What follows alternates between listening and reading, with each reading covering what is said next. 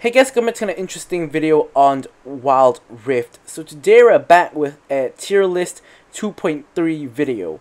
So I have been playing quite a bit of ranked for the past couple of days to just sort of see what are the power levels of the various champions in the various roles. So first up, something I gotta get out of the way is that normally what we do for our tier list is that we normally talk about the changes compared to the previous tier list, but as you guys can see, I've actually added an S plus tier for all 5 roles. This is just so I have a little bit more freedom to maneuver the top of the tier list, because sometimes some characters, you know, they're good, but instead of being in the S tier, they're in the A tier, which doesn't really seem so good. So instead, I'm just adding an S plus tier, so we still have S plus characters, which are those really good ones. Then we have the S tier and so on. So today I'm just going to be covering mostly what has changed. So I'm going to actually gloss over a couple of champions so that the video is not too long. But first up, very obviously at the very top of the Baron Lane tier list, we have Garen. So now, it is no secret, I think, that Garen, full tank Garen has been a trend, especially for the past like 2-3 weeks onwards. People have figured out that full tank Garen is really strong and really hard to play against, just because of the fact that Garen is a stat stick champion. So all he does, he silences you, he spins on your hit, and there is really no counterplay to that. They tried to nerf Garen in the latest patch, but honestly it has barely affected him. The ultimate, I did play Garen in this patch, and I did feel the ultimate cooldown was noticeable, but Garen is still really strong. So he is definitely at the top of the tier list, and I have actually recently made a Garen video just right before 2.3 release. So if you guys haven't checked that out yet, you can check it out over there. So of course, Fiora still really one of the best Baron laners if you're good at Fiora, and Gragas actually moving way up as well. Full tank Gragas has also become a trend, actually starting the trend before full tank Garen. So as you guys can see, Baron lane is getting to be a really tanky role, which is actually going to affect the meta quite a bit, because we're moving away from the assassin meta into sort of a tankier kind of meta. So who else is a tank? In S tier, we still have Malphite, of course, great teamfight ultimate, the usual. Camille is still really good, both at split pushing and making picks as well.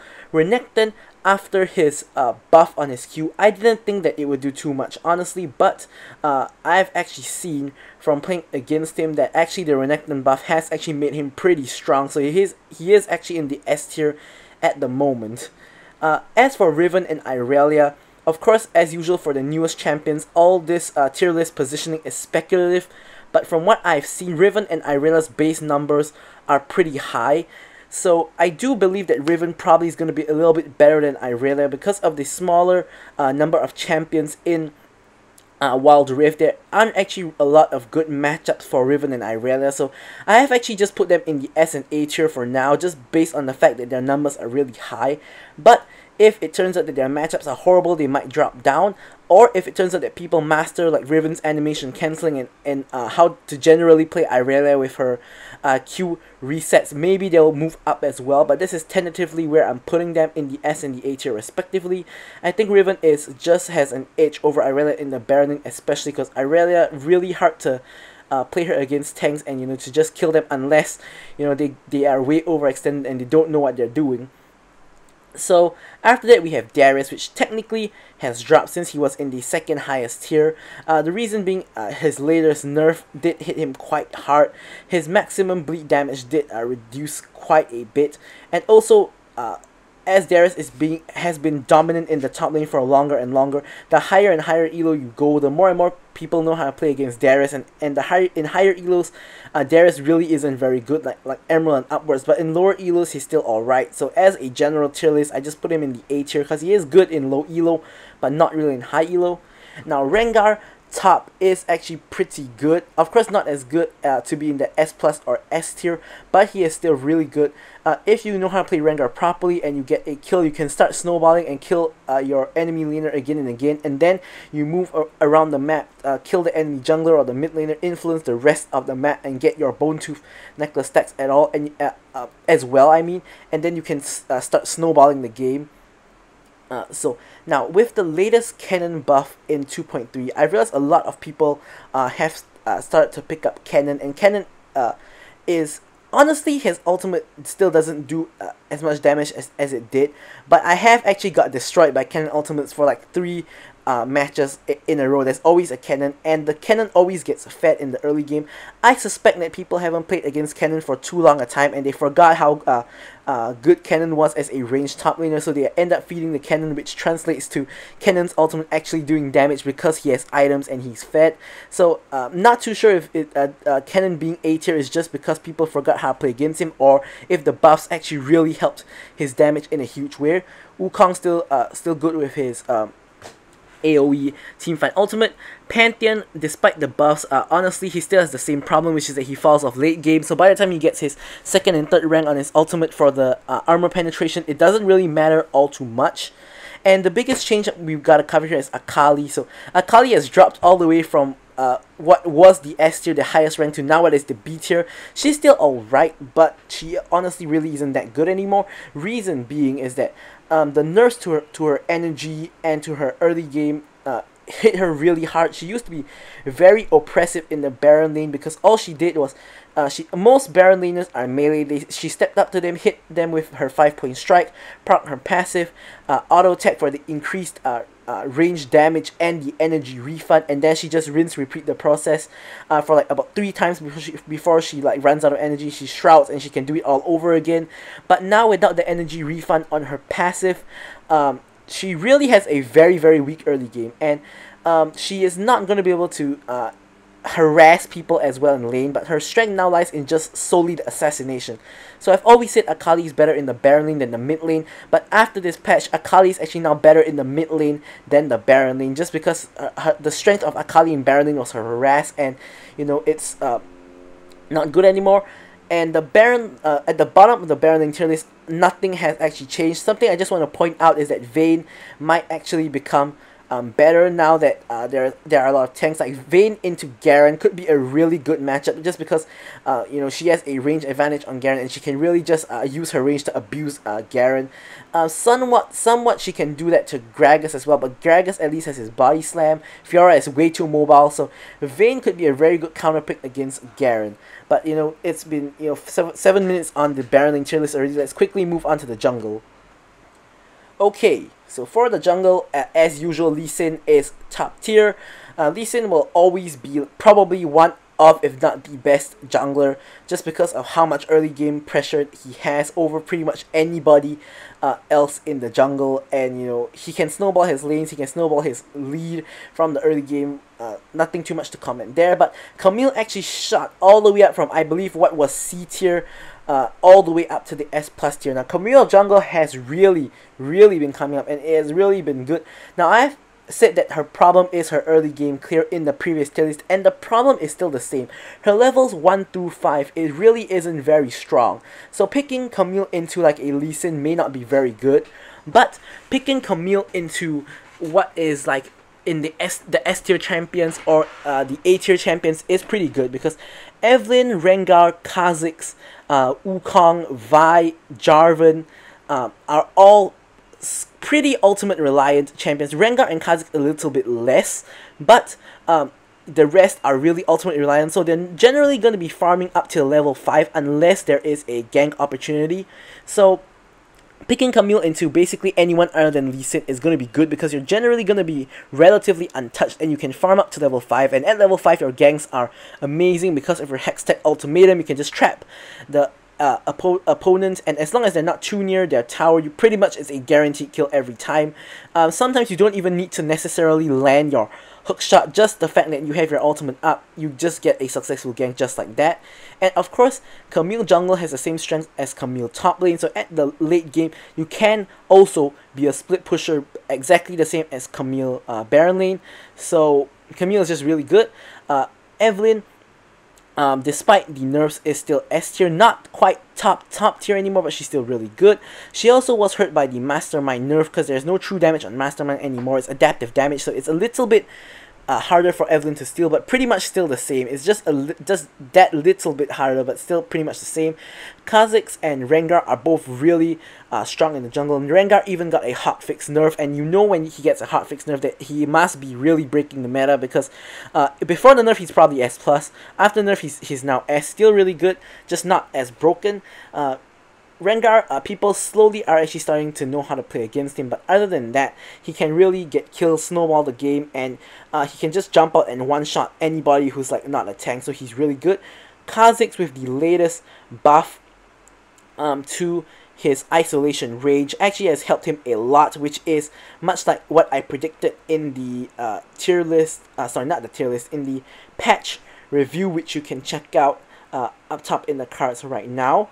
What you can also check out is the Kha'Zix video that I made recently, but Kha'Zix now is pretty much same as Rengar. You can snowball the game very easily as a Kha'Zix and a Rengar. So jungle assassin meta is sort of still there with the Evelynn, Kha'Zix, and Rengar. Wukong still really strong in the jungle with his level 5 ultimate ganks with the knockup. Now Vi and Jarvan always have been pretty good jungle picks, just never like S tier, never top tier. But actually this time Vi, for the first time, I've put Vi in front of Jarvan, and the reason for that is Vi's passive, which shreds armor, is actually really useful when ganking Baron lane. So Jarvan has a lot harder time than Vi ganking Baron lane, but Vi with her armor shred actually can shred through tanks like, for example, Garen. Not that he's that squishy, but she's gonna have an easier time than Jarvan. The point here is that Vi is now better than Jarvan in this current patch. Pantheon jungle is probably better, it might even be Pantheon's best position, I'm not sure, but Pantheon jungle is honestly pretty alright, because his ganks, he has a point and click stun, and his damage early game is pretty high. So if you manage to get good ganks off early game and snowball your lanes, that is your main win condition, because you fall off late game. So getting yourself fed in the early game, of course, will also help to lead to more successful ganks. But Pantheon jungle's win conditions to snowball his lanes. Shyvana has fallen from grace, much like Olaf. Shyvana is honestly not very good anymore. The tempo of the jungle is getting pretty high. Lee Sin, just ganks early game. Camille rushes level 5. Probably Shyvana actually gets level 5 faster than Camille, but Camille rushes level 5 and gets off ganks. Same for Evelynn. Kha'Zix and Rengar, a lot of early gank pressure. Shyvana without her ultimate is pretty useless. So Shyvana's hard farming style plus the lack of her ultimate making her literally completely useless. It's just no good anymore. So the rest, let's see what else has changed. Rammus actually still stays in the C tier. Now since the last tier list, I've actually encountered a lot of Rammuses in the enemy team and in my team. Rammus really is only good against like a full AD comp, or for people who are very overextended and don't respect Rammus. If not, Rammus maybe is good in like low elo, but in like platinum and above, probably not good anymore, because he doesn't really do all that much. Xin Zhao moves up one tier just because of his buff, or I wouldn't say buff, his adjustment, which sort of is like a buff because it's easier to engage. Just because of his slightly easier engage, he moves up one tier, but honestly not too much has changed. At the bottom of the jungle tier list, nothing has changed, so we're instead going to move on to the mid lane. Alright, on to the mid lane. So Diana, Katarina still the two best mid laners. Katarina untouched this patch. Diana did get her ult damage nerfed, which has affected her. I have noticed the difference, but despite the nerf, she is still probably the best mid laner. The nerf did affect her, but not too much. She's still really strong. Her ult still does insane amounts of damage despite the nerf. Corki still S tier. Same for Orianna and Ziggs. Ziggs, despite the nerf, not gonna affect him too much. He is still S tier. Galio, no longer in the same tier as Corki, Orianna, and Ziggs. He is more like a counter pick against Diana and Katarina, which is why he's still in the A tier. If not for Diana and Katarina, he probably wouldn't be this good. After all his repeated buffs, nerfs, and adjustments, he's sort of like A tier, B tier standard. Probably he'll be B tier without Katarina and Diana there, since he is a strong counter pick against them. Irelia, I've put her in A tier tentatively, same as the Baron lane. We don't really know how good she really is, because I feel like her numbers are high, I feel like her damage is high, but no one, of course it's still the first few days of the patch, no one has mastered Irelia yet, because Irelia is really hard to master. So we're gonna have to see how good people are at Irelia, like maybe on the next patch or 2 patches later, when people have more time to learn her. Akali has actually technically remained at the same tier in mid lane, but she is better in mid lane than Baron lane. But as I said, her early game is not really good, and especially against ranged mid laners like the entire S tier, she may not really be very good. But what she is good at is assassinating. So the mid lane champions are a lot squishier than Baron lane champions. So she can at least try to assassinate them. So she is in a better spot in mid lane.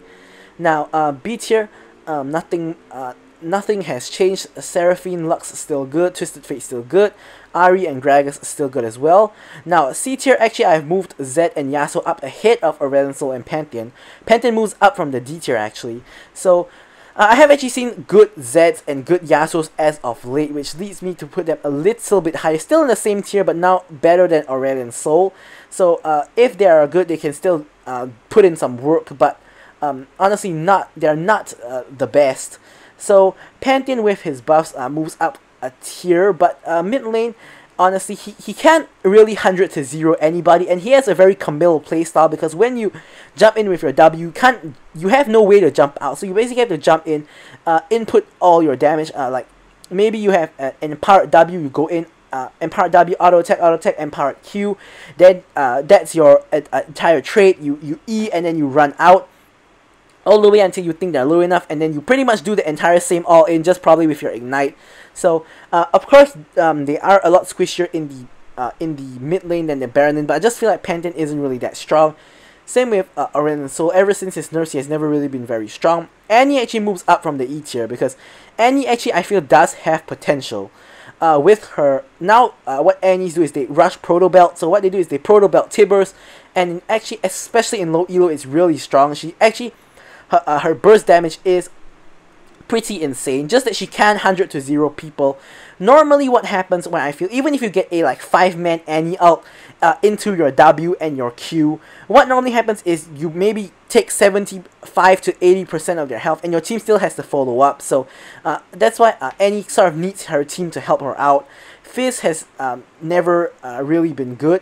Now I actually forgot to mention about Fizz Jungle, guys. I forgot to mention about Fizz Jungle. Fizz Jungle is not in the tier list, but the reason for that is that I have no idea where Fizz Jungle, how good he is. I've never played with him or against him, Fizz Jungle.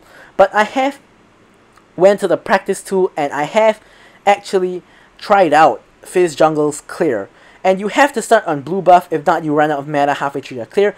Fizz Jungle relies on level 5 for his gank, so he is a level 5 kind of jungler, so he has to just farm up to level 5. So I tried to full clear as Fizz. Your clear isn't very fast, isn't very healthy in my opinion.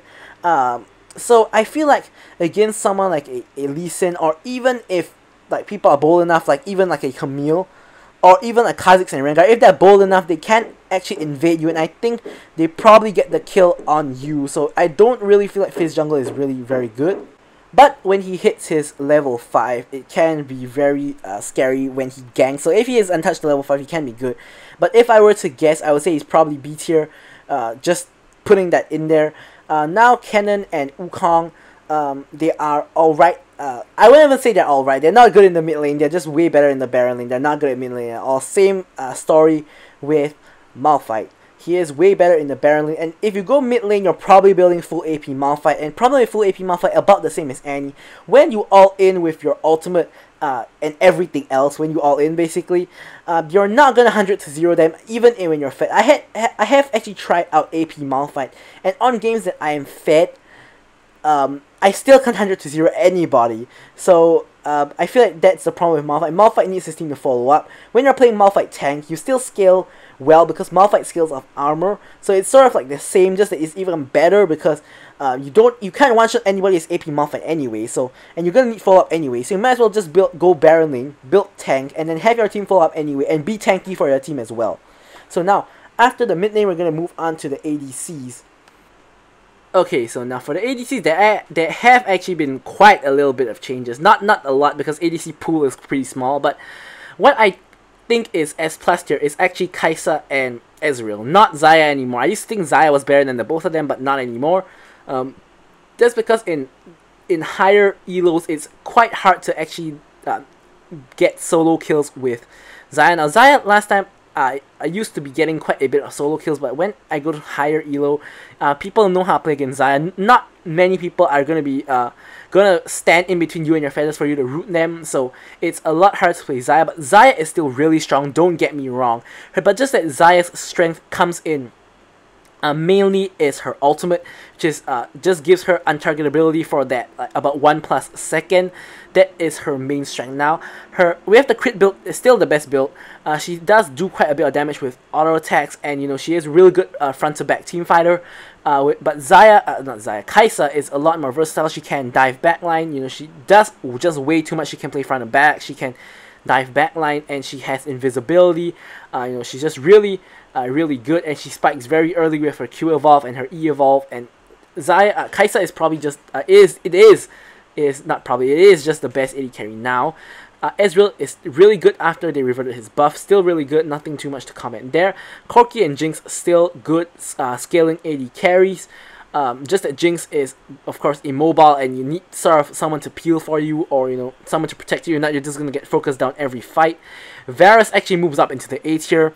Now, it's not AP Varus. I tried AP Varus. He wasn't really that good, honestly. But what is good now is Lethality Varus. So what you go for is Manamune into the Youmuu's Ghostblade, into Mortal Reminder, into Duskblade, and then GA. So I've yet to make a video on a Lethality Varus, just because I have like basically played him like a couple of times only.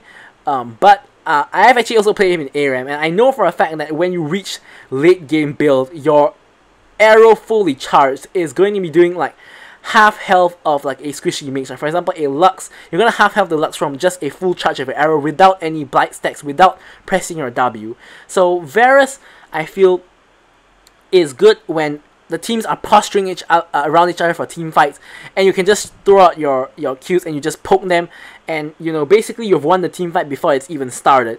But on team fights where the enemy engages straight away, it might be a little bit harder for Varus, but I feel like Varus is pretty good at the moment. Draven and Jhin still stay where they are, but now Vayne is actually no longer the worst AD carry. Actually, Miss Fortune has dropped down like from, I think, what was A tier or the top of B tier.